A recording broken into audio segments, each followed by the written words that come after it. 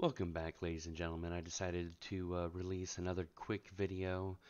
This one will come out at the same time as the learning how to do functions one, because I realized if I want people to continue to be able to continue to follow along, then they are going to need the materials that I have. Otherwise, you're going to be spending hours doing what I did my first time around doing this.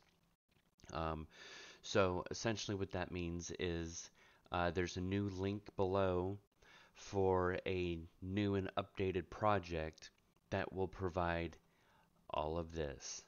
And what I mean by all of this is I currently have 1, 2, 3, 1, 2, 1, 2, 3.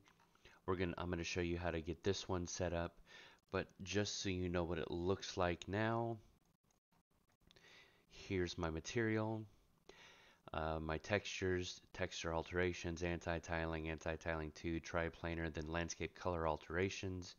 I have everything placed in here. So if you're wanting to break through and see how I did something because you're insisting on doing your own, perfect. You go ahead and break it down, find out what I did so that you can make it work for you. Um, if you'd rather use this one, perfect. You can continue on with me when the next videos air when I start going over auto lists and auto materials. Um, so I will quickly show you how to create one of these because there are 90 instances of the word of the word dirt 2. So hit Control W and you've got dirt 3 now. You're going to open it up. It's going to bring you this. Everything currently says dirt 2. You're going to want to make sure you have a either Word document or Google Doc, whatever.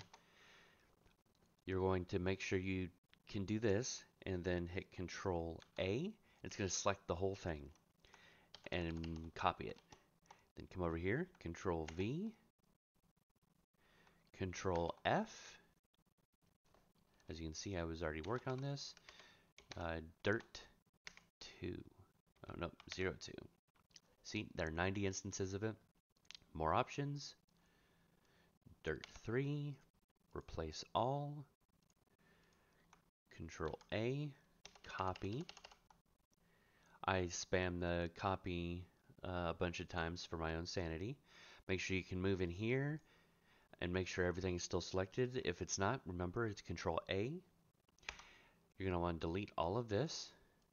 Now Control V. And now it's all placed. Dirt 3. How I have everything separated. Dirt 3. Save. And that is everything for all this.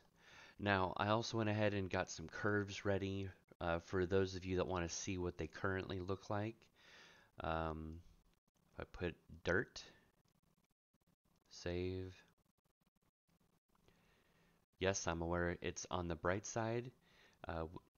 You yourself can worry about altering it perfectly for your own materials because, you know, when it comes to putting down a texture, the current curve of dirt might not work. You might need to alter the curve, which is right here. You can then alter it and it'll change it in real time.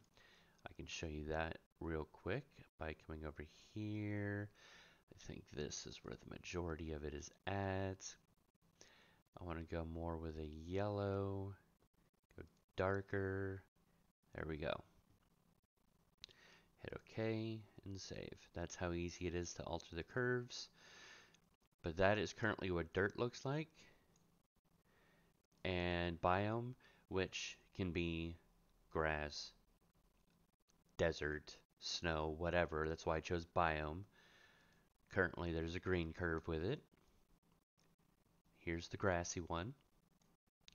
And that is essentially everything that we're starting with. Again, this project, if you want to be starting fresh with what I have, making auto lists or auto material, please feel free to download the new project and utilize that. if you just want to see how I did it so that you can continue with what you're doing with your material if you were only following along to get inspiration.